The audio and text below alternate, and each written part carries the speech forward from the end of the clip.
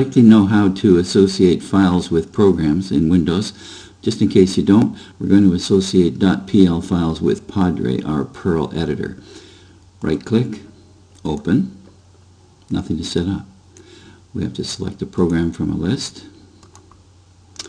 If you look under your other programs, it doesn't appear here, if you look under your other programs, I don't think you're going to find it in there. So we're going to have to browse and go find it on our system.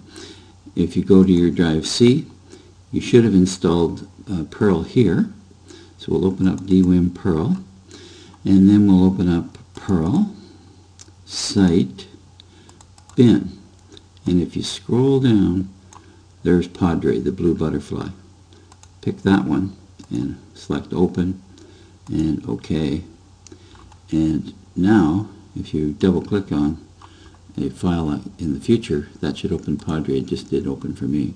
Just try it again here. If we double click it, yeah, it opens up in Padre.